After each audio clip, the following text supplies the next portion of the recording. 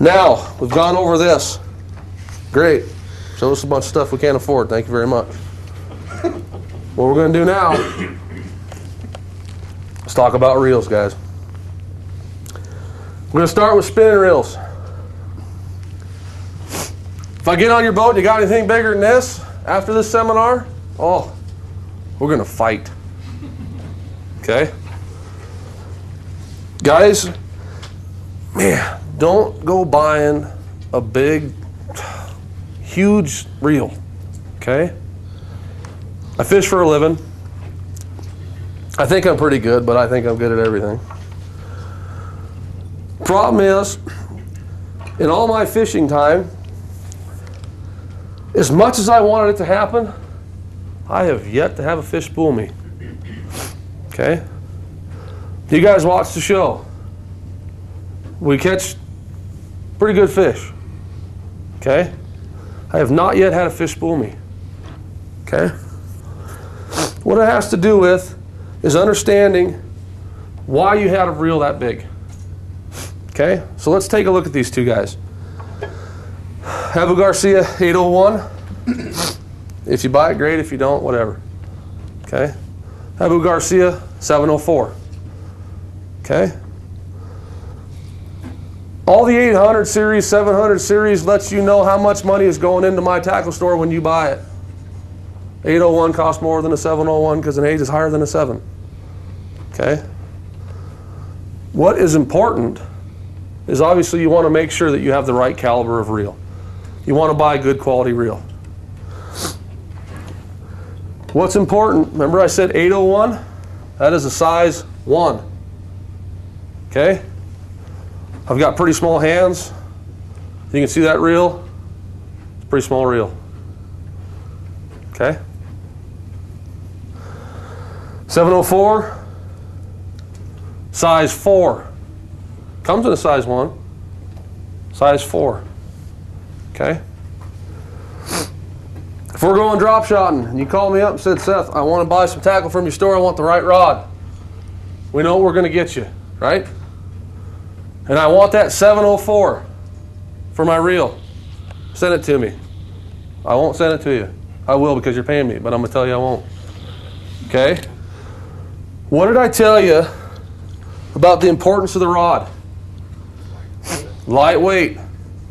When we go on our little break, you guys can pick these reels up and you'll see what I'm talking about. You put a big old heavy reel on there, takes away from sensitivity. Okay? Anytime I am jigging, anytime I'm drop shotting, anytime I'm Senko fishing, if I'm fishing lightweight worms on a Texas rig, lightweight reel. Sensitive. Okay? Went down to the Clearwater with Chad. I used 6-pound test fire line. That is 6-pound test. On the drop shot DVD, I got a lot of people saying, now is that 6-pound test diameter? No, that's 6-pound test, 2-pound diameter. I was going to spool up with 8. This little guy right here holds 125 yards of 6, about 100 of 8. Okay? Forgot to do it. Got down there, rigged it up. This will be cool. Yeah, this little guy. Done it before. Okay. We caught, what did we catch, Chad? Chad caught more than I, but we won't talk about that. Okay. Never had one fish break me off. Never had one fish spool me. Got them in relatively fast. Okay. But it was not the reel to do the job. When I throw out steelhead fishing with my bobber, I don't care if I feel it because I'm going to see the bobber go. Okay? I have no sensitivity to worry about. This reel here now becomes the reel to do the job. Okay? You guys know where the McGill hole's at? You see 700 people sitting in there? Okay? I was drifting this all the way down as a joke with Chad to where I had just the arbor knot, and that was it. Going, phew, hope they don't bite. The reason why I was doing it, because I wasn't going to let Chad outdrift me, man. He's not going to get that other 15 yards past me. Okay? If something would have got on there, I'd have been in trouble. Okay? Now, Guys like to use these to throw spinner baits. They like to throw them with crankbaits. Now, if it's a small crankbait, fine. It's a big old heavy crankbait, not fine. Who has ever had line twist? He real subtly, raise your hand and be proud. There you go, Randy's proud. Okay, guys. Line twist created by two things with a spinning reel, okay? The first is you did not put the line on there right. Very important. We're going to show you in a second. The second thing is you're using a bait that pulls too hard. If you don't believe me, next time you're out trolling, throw a crankbait out, keep trolling, and reel that dude in. As soon as it goes slack, it's going to go whoo and knot up. It spins your line.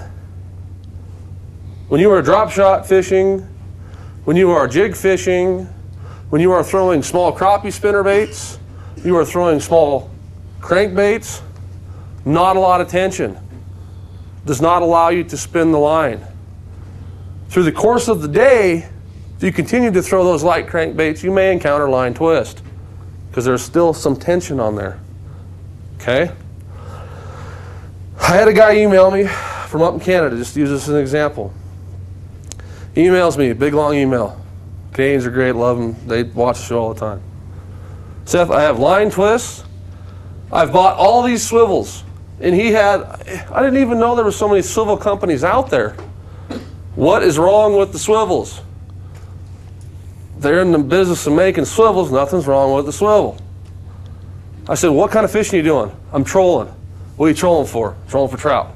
Oh, trout. Trout equals big old Ford fender, Jack Lloyd beer can with a wedding ring, whatever. Okay? I haven't asked him, are you pulling around big old flashers?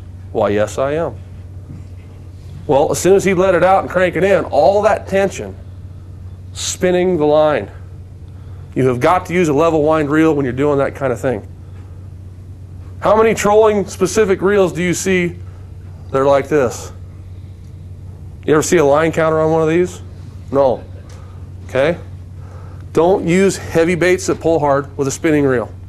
Okay? Now, how many of you have ever spooled a spinning reel, said, man, that's pretty, I filled it up to a 1/16 from the rim. I go out and I throw it one time and I say, what happened in the truck? Because it's all messed up. That ever happened to any of you when you threw it out there? Okay. We're going to fix that problem. It's regular old line. 4 collaring. We're going to get into lines later. Whatever you use. I'm not up here to sell you stuff. What I am here to do is show you how to do it properly. How do you guys spin your spinning reel? Do you have your wife, girlfriend, son, daughter put a pencil through there? Hold that tight, Susie. Dad, my fingers are getting hot. I don't care, hold it. Do you do that? How many of you do that? I see a nudge, a laugh. Okay. There's no hands high, but I'm going to get that a few of you have. What are we doing? We're creating tension on the spool and spinning it onto the reel. It's just like throwing that heavy bait out there. Okay? Well, Seth, how am I supposed to spool it up and keep tension? If I don't keep tension, it's going to be wild. I'm going to hook a fish, the drag's going to go out, it's going to get stuck underneath. No problem. My nose is bugging me, guys. See how that spins? See how that spins?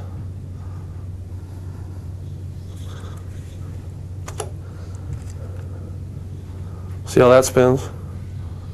What's in common? They go in the same direction. Same direction. Clockwise. If you get a weird spool, maybe counterclockwise. Now what the manufacturers do, you guys know why there's a label on there? Well, it's to tell me what it is. No. It's to tell you how to spool it. It is for what it is, but I'm going to tell you how to use that. You throw this guy on the ground. Well, I can't possibly keep tension on that. Run it through your guides. Tie your arbor knot, hook it up, make sure you had the bail open because you tie it and the bail is closed and it won't go on. Okay? I'm gonna blow my nose. And what you guys gotta do, oh, that was rude, wasn't it? That's raw, that's some of that special footage. Okay guys, when you throw it on the floor, that fluorocarbon was good, I can't even see it. You want that to come off the same way that the spinning reel is turning, as the spinning reel turns, starring Seth Burrill. Okay? Now, when you do that, you run it through your rod, guides, you hook it up, you probably missed a guide on the way through, don't worry about that. Tie it on. Now, you can put the reel in your hand, I hold the rod up here, I pinch the line down, and I start cranking. But Seth, you just told us you can't put no tension on the line. It's coming off the same way, so it cannot coil itself. Got it? It can't coil because it's coming off the same way. So now I put tension on this. I crank it up nice and tight. I go out and I throw it and it lays out nice. So I put it on the right direction. Typically, if they do it right, and sometimes with some manufacturers, you'll find a few where they don't. The label is looking at you, and then you spin it on, and you will be right 99% of the time, unless somebody flipped the spool over and put it on backwards. Label up. Just to double check, make sure it comes off same direction, spin in the same direction. Okay, if you do it the opposite, whew, that's ugly. Spinning reels, guys, have come a long ways, but the line is what's important with a spinning reel. Get yourself a good quality line. Guys, I like for the spinning reel, I'll use a suffix a lot of times. Okay. Nice thing about it is when I cast it, it doesn't coil up. Okay, less memory. If you're one of those guys that goes into Walmart and sees that big old 1,500-yard spool of that blue stuff for $1, hey man, have at it. But you're gonna have memory. Okay? You just spent 50 cents on that spool and you threw it and it's got blah, memory all out there. Okay? Before you go fishing, unscrew this guy, pop the spool off, get your tap water as hot as it will, put it in a cup, throw that in there. Let it sit while you're hooking the boat up, put it back on, memory is gone. The heat relaxes it. Now don't boil water on the stove, throw it in there because you're really going to make it soft, and you will. But just hot tap water, okay? If you use a good line though, that memory thing is gone. It's not like the old days. Back when I was a young pup 5 years ago, they didn't have this kind of line. Okay, but that's how you get rid of the memory. Now guys, the only other time when you throw a big spinning reel like this is if you were using a heavier line, because you need that capacity. If you want to throw a jerk bait, a lot of guys have a hard time working a jerk bait with a bait caster and reeling and doing it all at the same time. Spinning reel's fine because jerk bait is put the action with the rod tip and I reel the slack up. No tension, no spin. But I want to use a 10 or 12 pound test, 14 pound test. I got to use something this size. Sensitivity is not an issue when I'm jerk bait fishing because they're going to crush it. Okay? A few more minutes rolling here, guys. We'll take a break.